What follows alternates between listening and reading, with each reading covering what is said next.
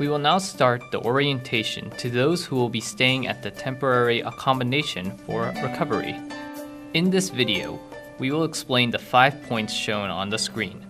For more information on these points explained in this video, please refer to the guide to your stay at a temporary accommodation provided in your room. Please watch this video while reviewing these materials. Observation of health condition.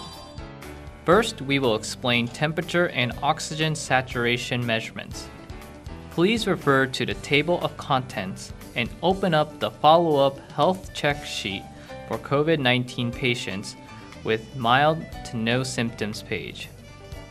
When you enter the room, first take your temperature and measure your oxygen saturation. Please use a thermometer and pulse oximeter included in the patient's kit given to you at the entrance.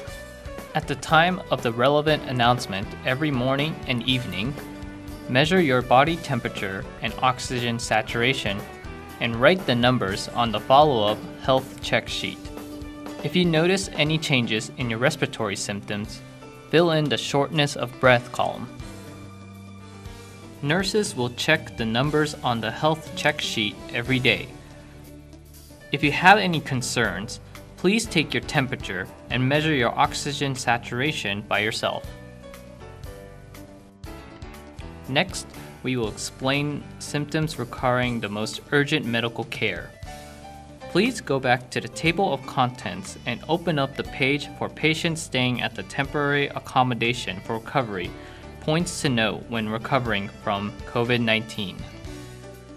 If you have a fever of 37.5 degrees Celsius or higher, if your oxygen saturation is 94% or less, or if you have any of the listed symptoms such as pale complexion or shortness of breath, please contact the staff office immediately.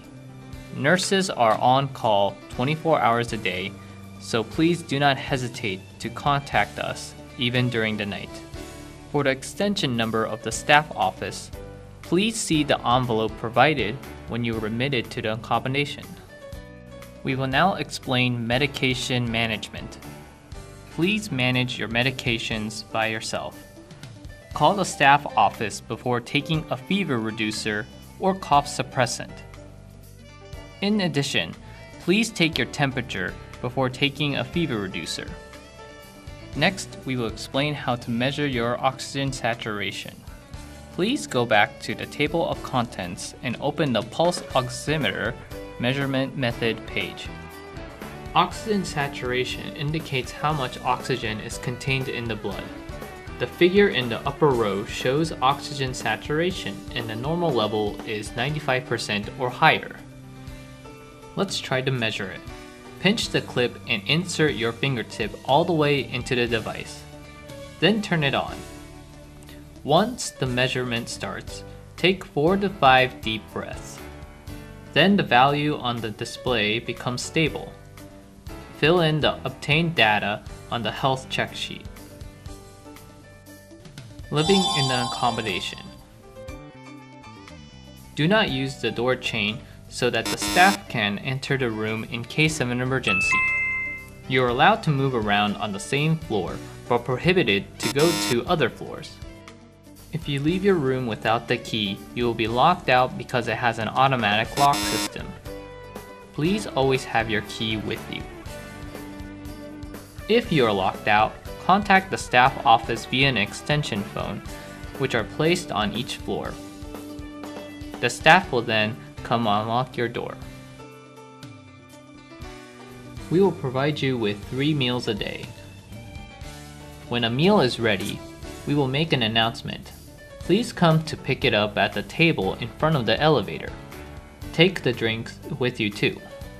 Since we will prepare only enough boxed meals for the number of people in the accommodation, please take only 1 per person.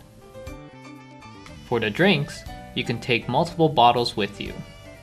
Dispose of your trash, including your unused meal boxes, in a trash can in the corridor. Please take home with you any cans or bottles that you brought in yourself.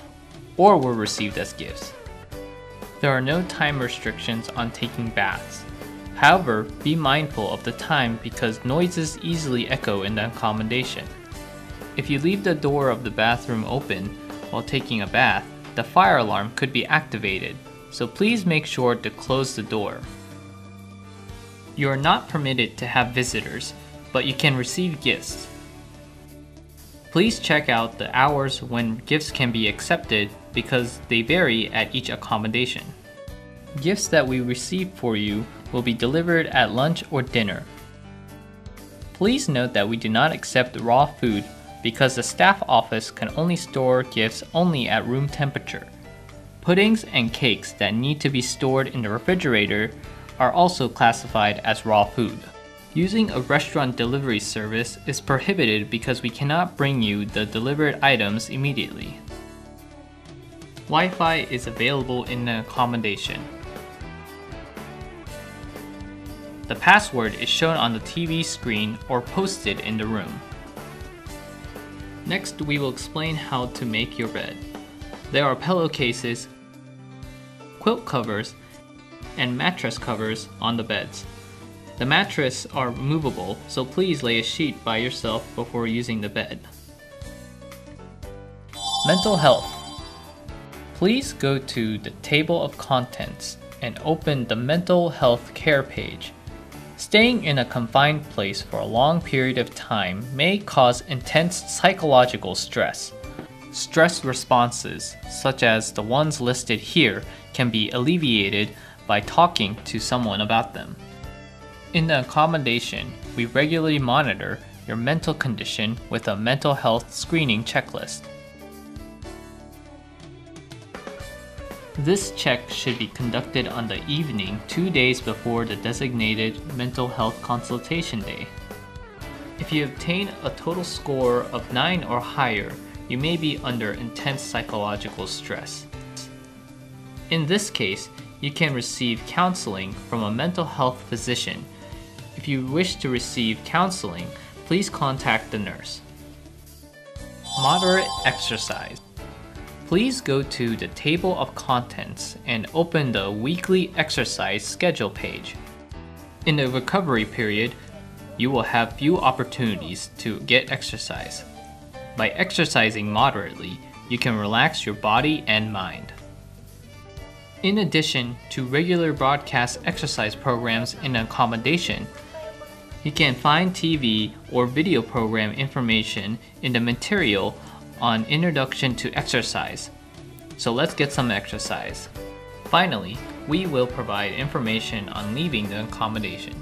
The discharge date is determined according to the national standards, examining your daily health condition and the date of onset. The discharge date, which we can notify you in advance, is just a provisional date. However, if you wish to know what it is, please contact our staff. This ends the orientation. If you have any questions, please feel free to contact the office staff at any time.